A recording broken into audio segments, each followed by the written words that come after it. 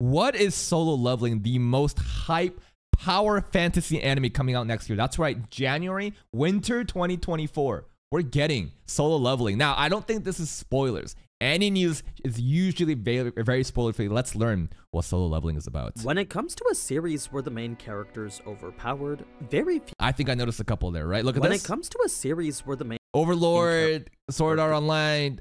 Don't know this one. Do you guys want to watch this one? This looks like another one that could be fun, right? Eminence in Shadow, Slime. Very few actually portrayed in a way that's entertaining. You have shows like the Bargain Bin Isekai, in which power is just magically granted, then it's after that. Wait. This is I got a cheap skill in another world. There's a lot of fun times, but bro, this show is like the epitome of just like the main character, just like fat, ugly, virgin, weak dude, but he's actually a really kind person, becomes super jacked, handsome, and everybody just like orgasms looking at him. That's this show. Then it's after that every conflict becomes extremely trivialized. Yeah. Sure, the character's strong and there's plenty of flexing, but when everything else literally doesn't matter because of it, that's when a power fantasy starts to become boring, in my opinion. Straight up, there's like no threat. You know, at a certain point, it loses that wow factor. If you don't do the power scaling correctly in shows like this, it's not hype anymore, because you just anticipate, oh, main character's gonna show up, it's gonna beat everything. Boring. You know how to avoid this? One Punch Man and Eminence in Shadow has it figured out. Focus on the side characters. Focus on everyone but the main character. Build them up. Make it super immersive. Make them feel the threat of an enemy opponent so that you think that you're actually endangered, even though in the back of your mind you know at the end Saitama or Shadow's gonna show up, one-shot everything. It's gonna be hype. This formula works extremely well. Then we have shows like Eminence in Shadow, Slime, and Overlord, where despite the character being the strongest or pretty much close to the strongest, there's all these other events going on that make that power a secondary element. For Eminence in Shadow, it's Sid's oblivious influence on everything. For Slime, it's Rimuru people and their presence as an independent nation. Then for Overlord, it's Nazarick and their pursuit of world domination. Overlord and Slime, promise you guys, it's gonna be, the reactions are gonna start, dude. Mahoka, DxD, as soon as these series are done, we're getting onto these two guys, don't worry. All things that are assisted by the main protagonist's overwhelming power, but at the end of the day, it's really just this complementary tool used to assist in the building of the plot, world, and characters. So, while yes, being powerful is one of the defining traits of the series, it's certainly not the end-all be-all for it. And it's that defining aspect of a good power fantasy versus a bad power fantasy that I think Solo... I guess he really didn't watch this, he keeps shitting on this show. Versus a bad power... You keep shitting on this show. Look, do you see this right now? Do you see the girls in the corner? They're like, oh, but it's not just the girl that's like, oh my god, he's so hot. That's literally what they're saying. Oh my god, he's so hot. Look at this salaryman. What does this 36-year-old salaryman have any interest in this fucking like 15-year-old boy walking in the street? Salarymen break their neck looking at this guy thinking, oh my god, he's so handsome. You know what? The moments like this was a lot more fun in this show. You would say, actually, this is what the show was good at. Dumb moments like this was much better than the random CGI fighting in this show. Dumb moments like this where everyone's popping about how handsome, how cool he looks. That's exactly why I watched this show for. Power fantasy that I think Solo Leveling might do the best out of anyone. Oh. What is this Solo Leveling, you might ask? Well, Memcho just got a homage right there. Did you see, guys? What is this Solo Leveling, you might ask? Memcho. I think Solo Leveling, I mean, the title is literally Solo Leveling. You're just leveling, right? From the trailers we watched, I think there's like a bunch of like dungeons or like monsters that you like farm, I think. So the main characters probably starts off weak. I mean, we saw like in Solo Leveling, there's like two guys, right? There's this like level 1, you know, gang member looking ass dude who's just complete mob, just side character. A character that Sid wishes he could be. And then you got this guy who's like 6'2", super jacked, fucking straight out of a Korean drama webtoon looking guy. Who are these two? Probably the same person after a power up. I think there's gonna be a transformation scene. I think that he's gonna be powering up Solo Leveling, and then he somehow becomes like taller and more handsome, and people are like, oh my god, who is this guy type of deal. Maybe. Well, that's what we're gonna talk about here. A series well known across the... Look at this shit! Dude, it looks so good. Well, for how exciting it is that in only a few weeks... Yeah, right here. Level 1 mob member. This is the jobber. But then this guy's clearly not the same, right? He looks different. will be premiering its anime. See? This guy looks totally different. His like facial structure, it's more sleek. He's just taller. Look at him. It's also the show I'll be covering every week on this channel come January.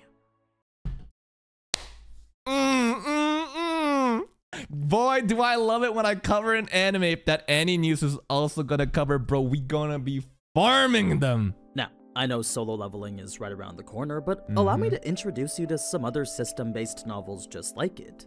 Just like Hashtag ad incoming, I think. how Sung Jin-woo used his to become overwhelmingly powerful, the protagonists of all these do exactly the same. Never mind. So, where can you read all these amazing novels? No, I knew it. Hashtag ad. Not Raid Shadow Legends, but a webtoon sponsor. Let's see it. Well, with today's sponsor being web novel, all you gotta do is This guy, how does he get so many? I mean, it makes sense. He has a 619K channel with like, it gets like hundreds of thousands of views on average per video. It makes a lot of sense why brands would want to sponsor with them. That's actually so cool. But yeah, go use your fucking, you know, your code, discount code AniNews. Link in description, guys. Go. download web novel today. After which, all you gotta do is just search for it. What started out as an unpublished novel back in 2014 was later serialized onto the South Korean platform KakaoPay. 나 혼자만. This is the name. It's not really solo. Oh, it's 나 혼자만 level up. This basically means like I level up by myself. Then quickly into a webtoon only. Or actually, it's not I actually no. 나 혼자만 level up means like I don't level up by myself. It's like only I can level up, pretty much. Into a webtoon only 2 years. Does that matter? Only I can level up, implying that the level system is unique to him.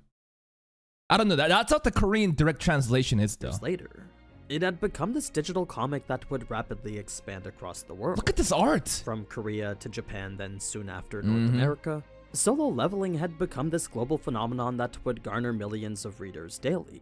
It had become one of, if not the most popular manhwa ever. This is like the webtoon, right? This and Tower of God, and I think even like High School, not High School DxD, but what was that? What was that high school anime that came out? Remember that show where I think Mori was this? I forgot their names. But there's another high school style like combat-based webtoon though, and like there's a lot of famous webtoon. God of High School, you're right, Cody. But like yeah, these series they're on the rise, man, and it's cool to see more webtoons get like put into anime. Now, what is it that makes Solo Leveling so popular? Well, I don't think it's because it's arts? a literary masterpiece that's perfect in every aspect, but what I do think is that it delivers on exactly what it sets out to do. The power fantasy. Just that sheer raw feeling of like a power gap. Someone becoming so fucking strong and being able to flex on people is what I'm anticipating. We go in expecting the story of the guy who becomes straight up level 1 gang member. Look at this mob character. He's such a jobber. Stronger solo, and what we're given in return is a plot that progresses like butter, characters both relatable and understandable. This is not the same dude. Okay, what's this? What's this guy? Characters both. What the fuck are you talking about? What do you mean? This is the guy that she told you not to worry about. Relatable and understandable, then art that's some of the best I've ever seen in any medium. Combine this with an underdog story that has you rooting heavily for the protagonist, and what you get are the core ingredients to make just about any story successful. Underdog story. Oh, everyone like looks down on the main character. You're so weak, you know why? Everyone else is like this kind of magician, you're this kind of warrior, you know, there's rankings, but you're like the lowest. Why so weak? But then it turns out, psych, he's actually super OP, and everyone's like, oh yes, give me this underdog story. It's when we start looking at Solo Leveling through the lens of what makes it a power fantasy though, that's when we get to the elements that really make it shine. The progression of power is slow and methodic, the pacing quick and action intense, then the scale of conflict grows with respect to the level of power that the main character is at. That is an important thing. With respect to the level of power the main character is at, because each arc, you can't just like, essentially you are repeating it, but it's like, how are you going to keep up this formula of this guy who's so OP that saves everyone but doesn't get boring? How are the enemies going to scale with his power so that it can feel like he still has to struggle a little bit, something like that. It's like this exponential ramp in which you think he's reached his peak, then out of nowhere someone or something appears to prove otherwise. That's not to say those things are random or make no sense though, because the way one conflict flows into the next is actually quite smooth and fairly captivating. Okay. The story wastes no time going from, say, a dungeon to a raid, and even hints at potential upcoming conflicts while doing so. Hey, that's that kid with the fancy armor from the trailer. Yeah, I remember him. Each instance becomes more dangerous than the last, and it's as they happen that the main character becomes more powerful through them. So there's no point where our protagonist has suddenly become the strongest, because it's when you think he does that a new challenge arises to show that he hasn't. Okay. This is probably solo leveling's most enjoyable aspect as a whole, but it's before I touch more on how it's done that I think you should first know about the story now. Tell me. I've said enough about why I think it's good in general, but it's about time we delve into some of the themes and concepts we're dealing with. So, unlike most power fantasies I'm sure we're familiar with, this is neither an isekai nor a medieval fantasy, but instead just the modern world with fantasy video game elements intertwined into it. It's just modern world, but these like monsters exist. Okay. Think dungeon-based encounters from Diablo, boss fights Sure. as intense and menacing as in Dark Souls, then a guild system as comprehensive as Final Fantasy XIV's. Top it all off with a billion-dollar global industry built around it like it's EVE Online, and that's pretty much solo leveling. So, it was about 10 years ago that portals known as gates would start appearing in Now, this is a little bit dangerous, right? This is a little bit of spoilers, but maybe we can still watch. the real world. These gates would connect to what's known as dungeons, and these dungeons would be areas of another dimension typically containing hordes of monsters and a major boss leading them. They were pockets of chaos that would only close once that major boss was defeated. If it wasn't, then after 7 days the dungeon would break and the monsters within would be set free into the real world. Now this is, it's episode 1 content, right? Like it obviously is spoilers, but it's not even like heavy spoilers. And the way that AniNews covers this show, so I trust him enough that like he won't just like reveal key like actual spoilers, right? This is just covering the world, just gives me more context to be appreciative of. Basically just, fantasy world, you got these dungeons, these portals spawning, right? And then you gotta just close it. You gotta go in, take out the mission, come out. But if you don't do it, monsters actually get set free into the world. That's actually pretty cool. It's a simple concept in which the stakes are set right from the get-go. Clear the dungeons or let literal demons massacre civilians. 100% there's gonna be moments where like a gate opens, right? And it's like, we gotta send our best men in there. But then it's like, oh no, our best squad got wiped out. Who can save the day? And it's like, Mr. Solo Leveling is here, send him in. It's gonna be some cool moments like that. Luckily, humans weren't left unequipped to deal with these dungeons because right around the time that they started appearing, so too did the existence of humans with powers. Okay. Magic, which wasn't thought to have existed before, suddenly started empowering people to the point that they could slay these monsters and demons. So people are just blessed with magic from the beginning. There's like, you either have powers or you don't. These people would soon become known as hunters, and depending on the level of power they were gifted with, a rank from E to S would be granted. Okay, ranking system, nice! E, of course, being the weakest, and We are 100% E rank here, right? Honestly, we could be below E rank, bro. He probably doesn't even have fucking powers. Look at him. S being this catch-all for those whose power can't even be measured anymore. Damn. So, naturally, our protagonist starts off at the E rank, but he's not just the weakest in terms of classification. He's quite literally the weakest hunter ever. Of all mankind. I mean, we gotta start at the lowest point, right? Because if you want to hype this shit up, you gotta fucking start so low that the contrast between the beginning to whatever he becomes is so great. It becomes so hype. So much so that you couldn't even consider him very much stronger than a normal person. The reason he still risks his life anyway is because his mother is sick and he needs the money to pay her medical bills. Capitalism. Gotta risk your fucking life slaying these dungeons so you can pay medical bills for your mom. That's fucked. So, to him, he has no choice but to do these raids. It's when he's on one that turns out to be harder than expected that both him and his party get wiped because of it. A double layer extent. So this is the face we keep seeing time after time, right? In most trailers. This guy, this creepy ass smile is shown every time. I can't wait to see what this is really about. The dungeon beyond what it was thought to be takes him right to Anor Londo where Sma and Ornstein are waiting for him.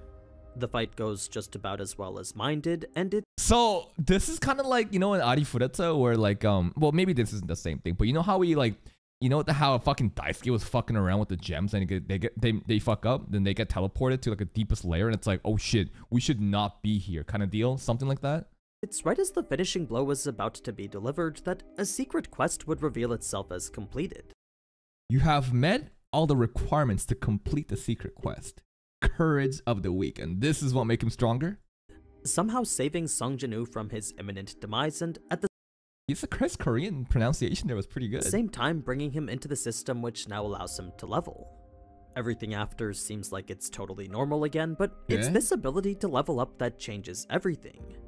Because again, the Korean literal translation of this show is 나 혼자 level up, which is literally only I level up. He unlocks a level up system. Reason being that Raise the stats. Okay. hunters aren't supposed to be able to get stronger. Okay, so no one else can level up but this guy. So everyone is already just busted. They get the power and they're just there. They're just immediately, boom, you're here. You're not going to change. You're not going to up and down. You're at S rank. That's all it is. But our main character is like, no, it's a limitless growth. Fuck you. I'm just going to keep growing. I'm just going to keep leveling. Yeah, What's their power? Wait, that is Aizen right there. What the fuck? Right over here. That is Aizen. To get stronger. I think this is a fire user from the trailer, right? I think this is the fire user. And this guy, I think, is like the big like melee brawler guy from the trailer. Once their power is gained, yeah, there's like nothing this. more that can be done to change it. So for Sung Jin-woo to be able to complete quests and subsequently gain XP, skills, and rewards, well, that's an ability that makes him quite the anomaly. Eventually attracting the attention of guilds across the world, and so on and so forth as he continually makes himself stronger. Damn, everybody wants him. Leveling to become stronger definitely isn't a concept that we've never seen before, but what I think separates it from all the others is that slow, methodical grind in which Sung Jin-woo becomes more powerful. He doesn't just magically become OP off-screen or through some brief montage of training, but is instead constantly growing with each quest he completes and every boss he defeats. Okay, so scaling is good. Personally invested in his growth as a character, and are constantly anticipating what new heights he's gonna achieve next. So like every new arc, you know, it's like a slow build up. He gets new powers a little bit here and there. It's not like immediately, boom, you get all this shit immediately. Well, maybe there is like an initial jump, but like it's like a slow grind. And the pacing is good to the point where you don't feel like this power scaling is getting out of hand. The suspense doesn't just stop with that though, because this intriguing world of guilds and hunters brings with it a diverse cast of characters you can either root for or really despise a lot. Looks like a piece Both of shit. Both of which lead to these situations in which Sung Jin-woo can unveil his power in the most spectacular way possible.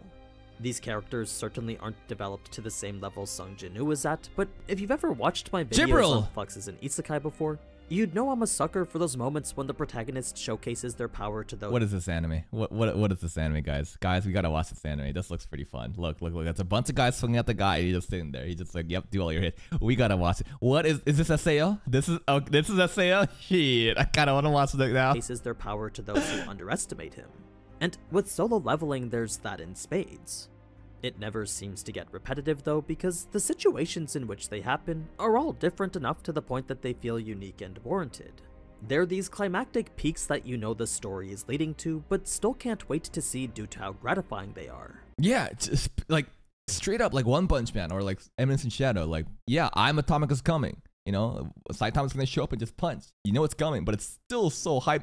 It just depends on how you execute it, right? Some shows fail because they don't know how to maintain this power scaling. And some shows understand exactly how to execute, and people feel gratifying, even though you're repeating the same thing over and over again each arc. Each arc is the same fucking concept. Something super OP comes out of nowhere.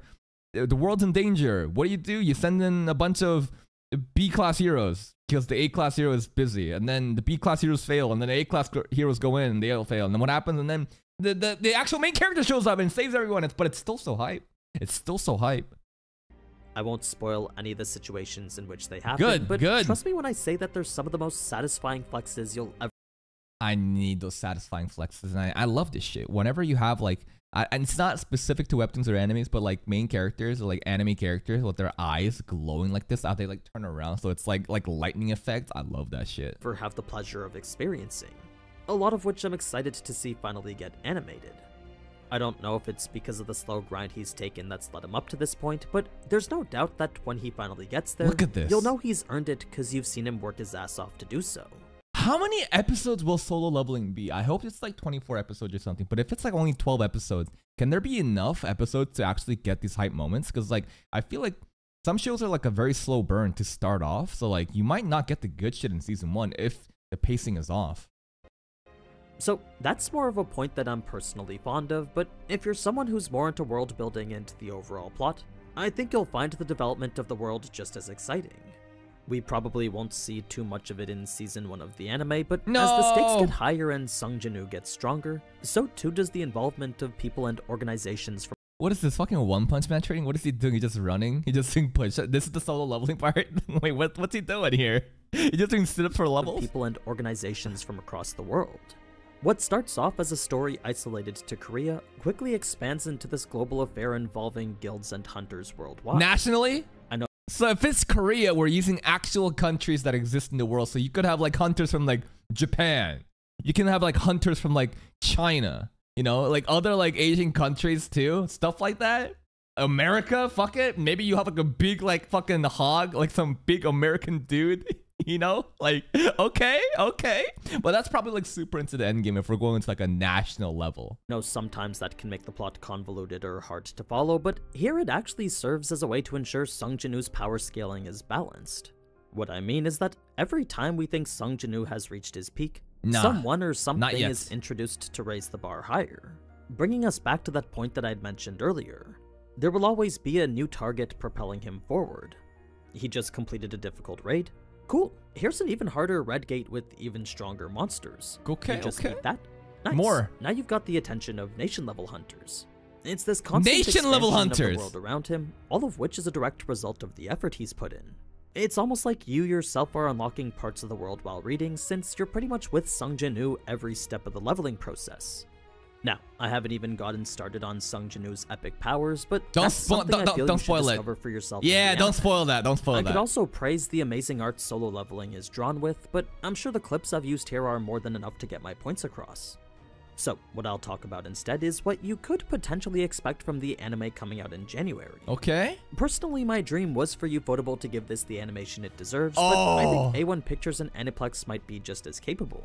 Ufotable animation is insane. It's like movie tier animation. Ufotable solo leveling would be crazy, but based off what we've seen in the trailers, like it looks fine, like, right? I think it's gonna be completely fine. Sure, we might not get animation as fluid as Demon Slayer or Fate, but I've never complained about the quality of SAO either.